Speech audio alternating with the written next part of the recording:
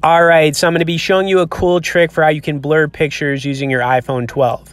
Now, if you've never done this before, it's really cool because when you blur things, it'll allow you to really focus on whatever is in the middle of your picture. You can also turn pictures into almost like oil paintings using these apps.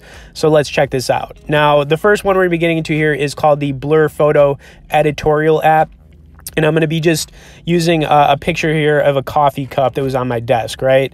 So when you're blurring pictures, you have some different options for, how you want it to look. So we're going to check out a couple of the different options on this app. And then when you have, the chosen signature you want to use, you could just then start touching the photo with your finger, and then it's gonna blur the picture.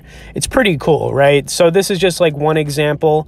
If you want to revert, you could just hit that little X button right there, and then we'll try another option right here.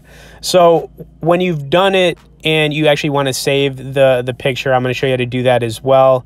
But honestly, this is really cool if you've never tried doing it before, because it doesn't just help like focusing on the middle of the picture, but at the same time, like I said, some of these blur effects will actually make your picture look like an oil painting. It's really cool.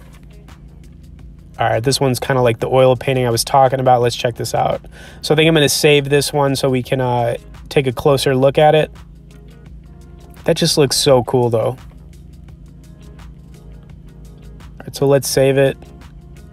I'm going to check it out in my photos and kind of just blow it up so everybody can see it.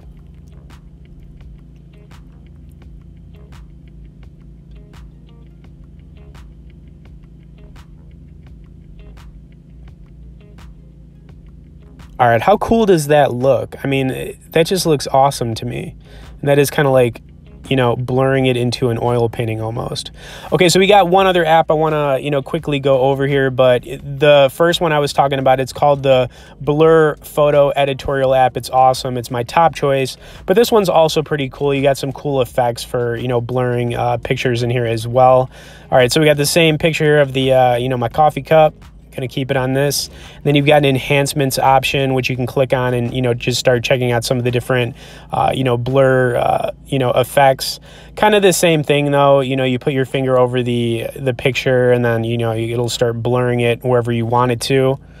That one kind of looks all right. Not really that cool. So I'm going to try this again with a different effect.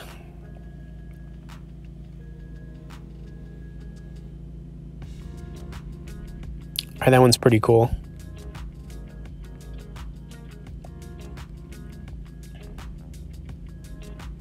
Yeah, I like that one for sure. All right, so I think I'm going to save it.